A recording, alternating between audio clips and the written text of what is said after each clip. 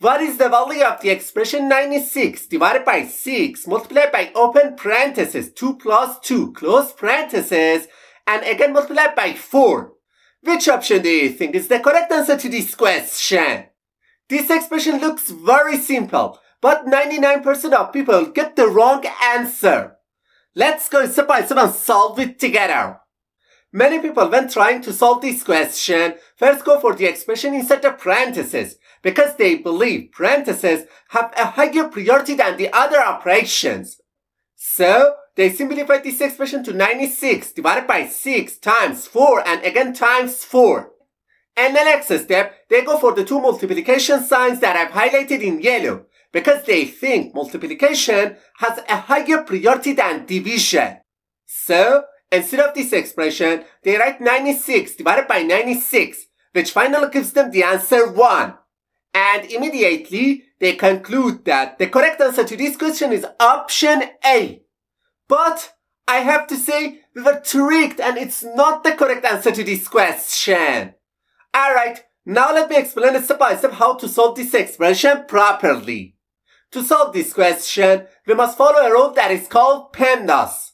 And this rule, P stands for parenthesis, E stands for exponent, M stands for multiplication, D stands for division, A stands for addition, and S stands for subtraction.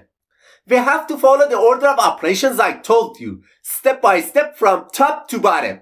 Okay, and the first step, we go for the expression inside the parentheses because it has the highest priority among all the operations.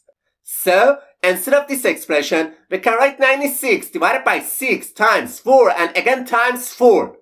Alright, as you can see on the screen, in this expression, we have one division sign followed by two multiplication signs.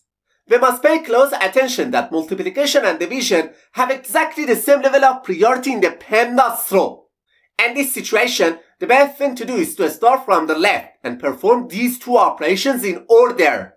So, first we perform the division between 96 and 6, which simplifies this expression to 16 multiplied by 4 and again multiplied by 4.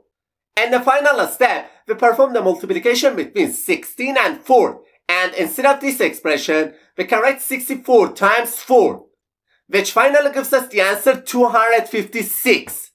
That's great. Option D is the correct answer to this question. Alright, now let's solve another tricky math question together.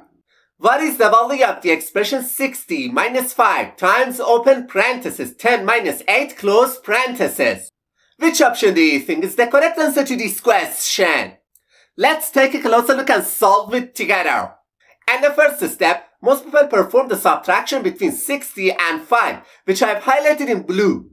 So, this expression simplifies to 55 multiplied by 10 minus 8 inside the parentheses. And the next step, they calculate 10 minus 8 inside the parentheses, which becomes 55 multiplied by 2. And finally, the value of this expression must be equal to 110. Then, without any hesitation, they quickly say that option D is the correct answer to this question. But this answer is absolutely wrong. Alright, now let me explain step by step how to solve this expression properly. To solve this question, we need to follow the PEMDAS rule step by step. PEMDAS shows us the priority of the order of operations.